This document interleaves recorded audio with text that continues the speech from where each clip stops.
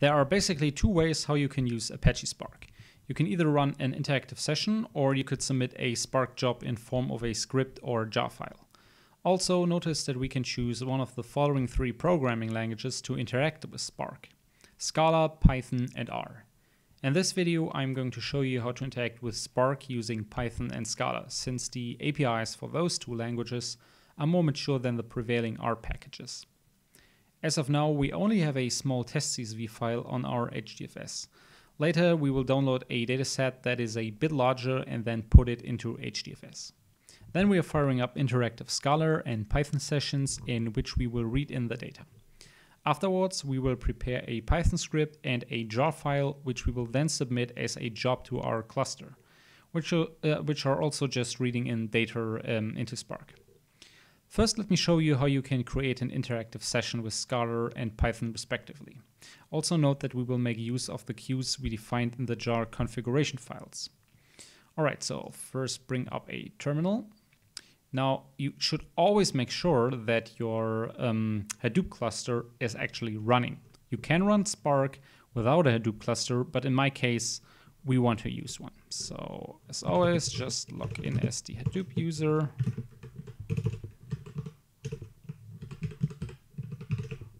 All right, then first of all, let's start the Hadoop cluster. So start dfs.sh. And as soon as that is done, we're going to start yarn by running start-yarn.sh. All right, so start-yarn.sh.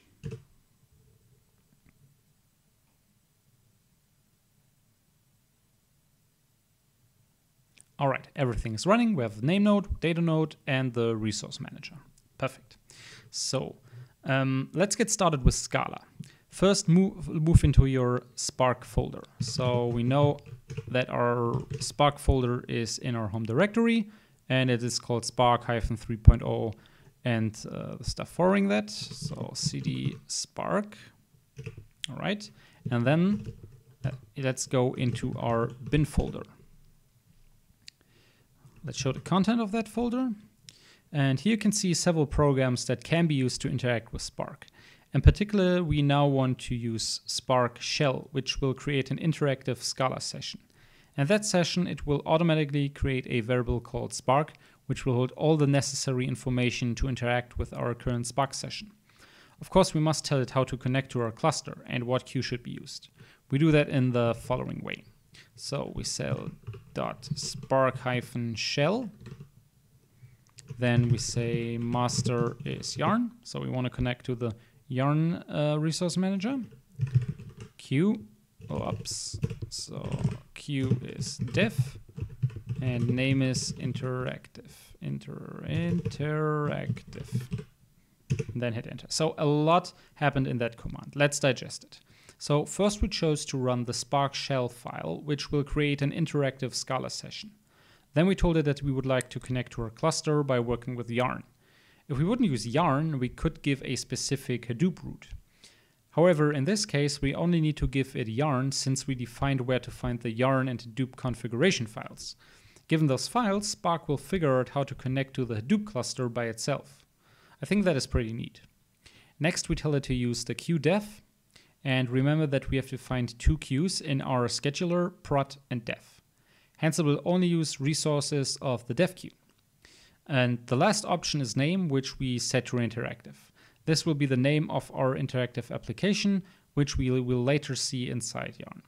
All right, so as you can see, an interactive session was started, and we could type in Scala commands if we would wish to. However, before we do that, let's have a quick look into the yarn UI. So bring up Firefox and go to localhost :8088, hit enter. Here you can see we currently have one running app.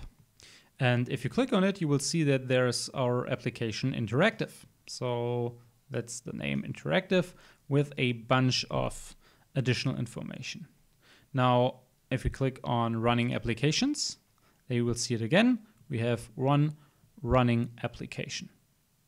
If we would end the Spark shell, the application would no longer be active. But before we go back into our shell, remember that we only had one small example data set. This isn't really something to go with, so we will first upload a new data set into HDFS. So we are in Firefox and we can search for a new data set. Now let's Google Titanic dataset. So Titanic dataset. Hit enter, and then it's still loading, and then click on a link of the University of Stanford. So there it is. Click on it. And here we can find a data set on the survivorship of Titanic passengers. This is hardly big data, by the way, but the ideas I show you scale to arbitrary sizes. So copy the link of that data set over there. So we say copy link location, because that is the CSV file.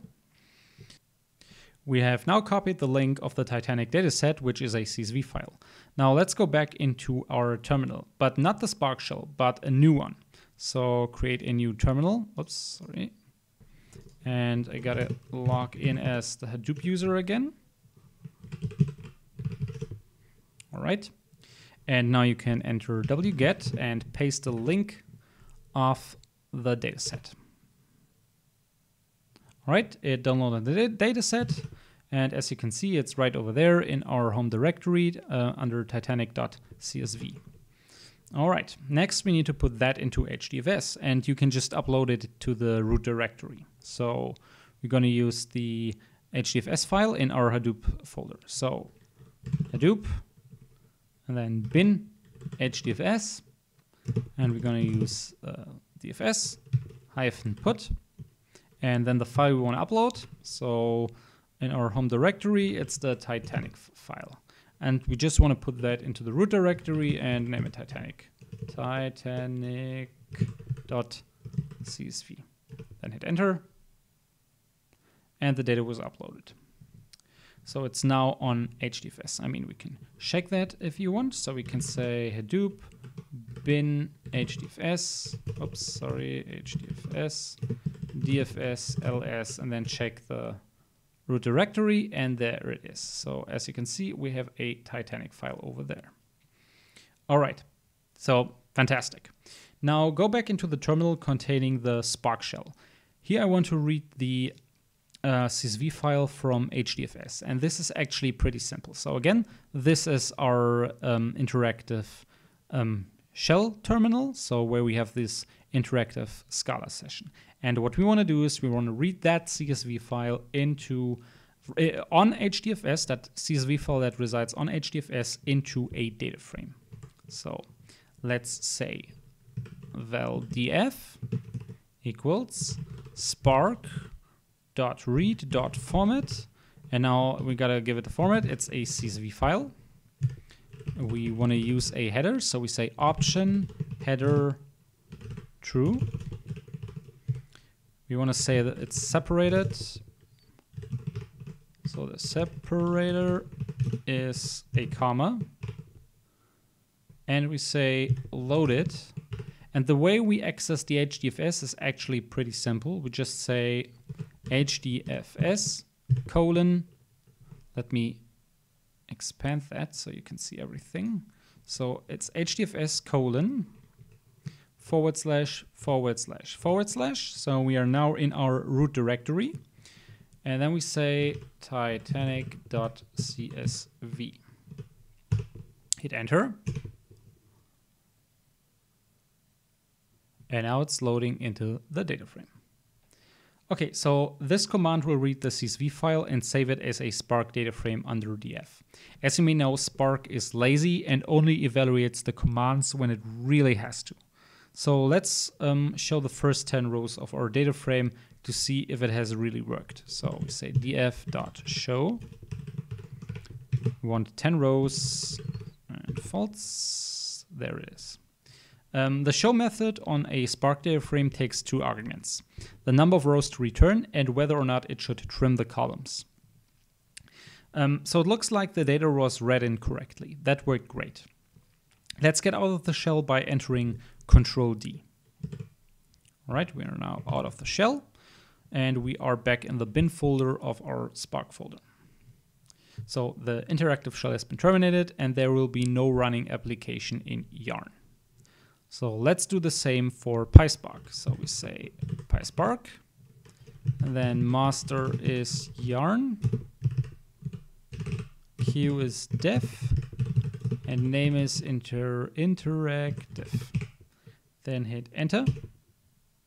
There it goes. As you can see, it's the same syntax. We only replaced spark-shell with PySpark. We are greeted with a command line interface ready to take commands. Again, we want to read in the CSV file and print the first 10 rows to the screen. So let me clear the screen. So we say df equals spark.read.format CSV. So that's basically the same. And we say option, header, still the same. However, note that true in Scala is written in small letters, and here we gotta say true with a capital T. All right, then we say option separator is also true. And then we say load and give the exact same file path, HDFS // Titanic.csv. Hit enter. All right, it's loading. Then df.show 10 false. So the syntax of Scala and Python is nearly identical in that case, and it worked. We now know how to start an interactive session with Scala and Python and how to load data into them. Next, we would like to submit files as Spark jobs to our cluster. That means that we have to put our instructions into a file, which we will then submit to Spark. It will be executed just as if we would have entered the code into the interactive shell.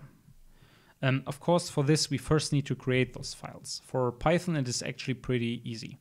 Just create a .py file and submit it. So let's do the same we've done before, but in a .py file. So first of all, let's exit the interactive shell.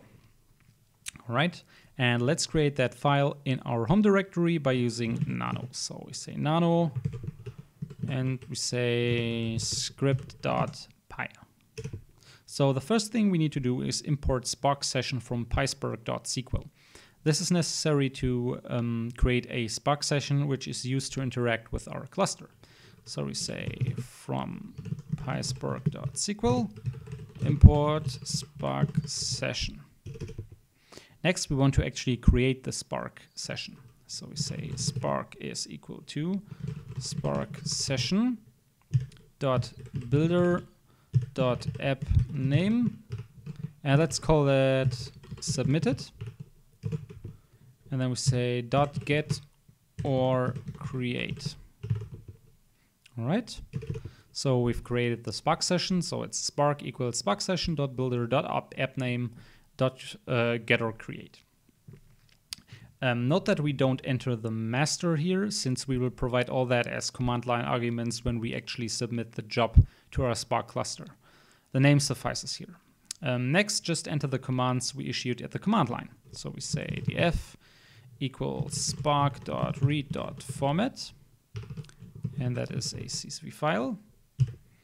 Option header true, and option separator is a comma, and load HDFS // Titanic.csv. All right, let me just check that. Spark.read.format CSV, option header is true, option separator is comma, and load HDFS Titanic.csv. All right. Finally, we say df.show 10 false. So this will print the first 10 rows of the Titanic dataset to our screen. All right, so save and exit the file. So Control X. Yes, we want to save that. Enter. Since we are still inside the bin folder, we can use the Spark submit script to submit our Py file. So we're gonna use Spark-submit, and then we say master is yarn. The Q is Q is def, and we want to submit the script.py file in our home directory. Enter, and the job is submitted. Now we will receive some debugging info, and ultimately we should receive the first 10 rows of our data frame. So let's just wait. All right, there you can see them, the first 10 rows of our Titanic data frame. All right, let's clear the screen. Now doing the same with Scala is a bit more involved, since we need to install Scala and package our application into a jar file. Okay, first let's install Scala and SBT, the tool we are going to use to build our jar file. We're going to copy and paste some commands, since SBT is not included in the regular Debian package manager. So first of all, let me make that a bit smaller. Right, clear the screen. Then open Firefox. And we're gonna Google Debian install SBT. And then open the entry by Tech Republic. That one is pretty good. And now we're just gonna copy and paste some commands. So down there, it should say something about installing SBT. There is install SBT. All right, so let's put that over there. Whoops, sorry. Oh. All right, so first of all, we're gonna just copy that command, paste it. And once of course. Hadoop is not able to issue the pseudo command. Only my account is able to do that. So we're just going to open up another terminal. Let's hide that for a few seconds. So I'm now logged in as with my personal user account, and then we're just going to paste that command, hit enter, enter a password. All right. Then we are issuing that command. All right, done. Then this right over there. That is done. And finally, we are just going to install SBT. So sudo apt install SBT. Yes, we do want to install that. Let me just wait a few seconds. Then we say sudo apt install, so that worked. And then we're gonna say sudo apt install Scala. So that's a bit easier. Okay, so let's test Scala for a write. So, okay, I just typed in Scala. It's bringing up the interactive shell. Let's say print line hello world. Yep, that works. So Control D, escape that. All right, so we've installed it. Let's bring up our Hadoop terminal again. All right, let's start creating an application. So first, let's create a folder. Let's call it hello_world, and let's create the following folder in there. So mkdir-p, and we're gonna create the following folder. So hello world, then src main Scala. Hit enter. And next we need to create a build.sbt file inside that parent folder. So first of all, let's go into that folder and let's say nano build.sbt. And here we describe our project and list all of our dependencies. So the name of that will be hello world. And we say version is, let's say 1.0. And then very important, Scala version we're going to use is 2.12.10. Now I know the Scala version we created is a bit older, but we need to set it to this version for it to work, because newer versions of Spark will only work with Scala 2.12. So we say Scala version we're going to use is 2.12.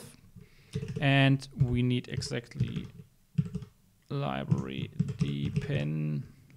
Let me check that I spell it correctly. So library dependencies. So library dependencies. Yes. And we're gonna add org.apache.spark %% spark-SQL %3.0.1, then exit, save and exit. So as you can see, I call my application Hello World, and we tell it that we're using Scala version 2.12. Now let's create the actual script. So create that inside this source main Scala folder. So we're gonna say nano source main Scala, and let's call that hello world.scala. All right, and the first thing we're gonna do is we're gonna import the Spark session. So import org.apache.spark.sql.spark session. Then we're going to define an object representing our application, and let's call that hello world. And inside that object we're going to define a main method.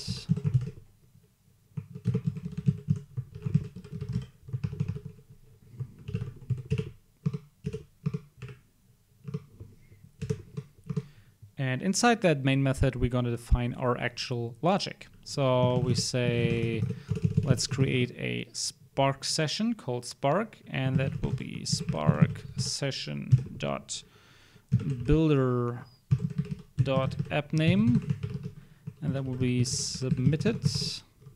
And let's create that. So create.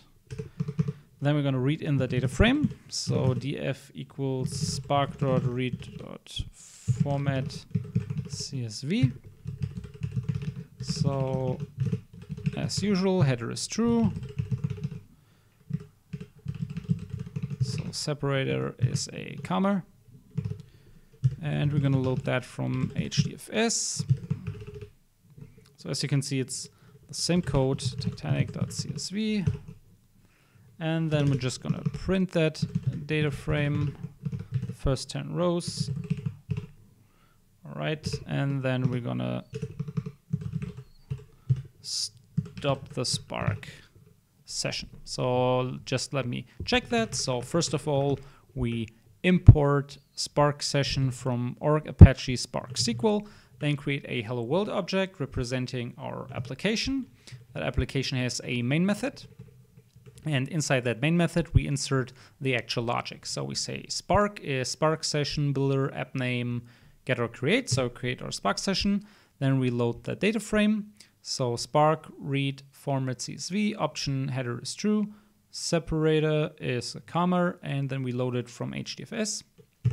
Then we show the data frame, the first 10 rows, and then we are stopping the Spark session. All right, so save that and exit. Perfect. Now we now need to package that application into a jar file, and that is the job of SBT. So make sure you are inside your applications folder, and also make sure that it follows the structure I have laid out before. So again, there should be a build.sbt file, and then a folder src main Scala, and then whatever the name of your application is. Next, enter SBT package. So enter that, and this will print some information to the screen, but most importantly, you should find a target folder where there is a jar file in it. And that will be the jar file we will submit to our Spark cluster. Now wait for it to finish. All right.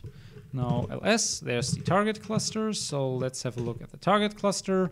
And inside that target cluster, you see a folder for Scala 2.12. So let's go in there, and there is our jar file. So hello world 2.12.01.jar. That is the jar file we want to submit to our cluster. So let's go back into our Spark folder. More specifically, let's go back into the bin folder of our Spark folder. And inside there, we're going to say spark-submit. And we say the class we want to execute is hello world. Remember, that's the name of the class that has the main method. And then we're going to say masters yarn. We're we're gonna use the def queue, and now we gotta give it the path to our jar file. So that would be home directory, then that would be hello world, target, and then Scala 12, and the name was hello world something.jar. So Spark submit, we tell it, okay, use this class, then we say master is yarn, the queue we're gonna use is def, and you can find the jar file right over there. So hit enter. Again, it will load. And there it is. There is our Titanic data frame up there. So the main method was called, and there we see the first 10 rows of our Titanic data frame. All right, we covered actually quite a bit. I've shown you how to interact with the two most common programming languages in Spark and the two prevalent ways of interacting with Spark. This should get you started for all sorts of tasks you may want to do on your Spark cluster.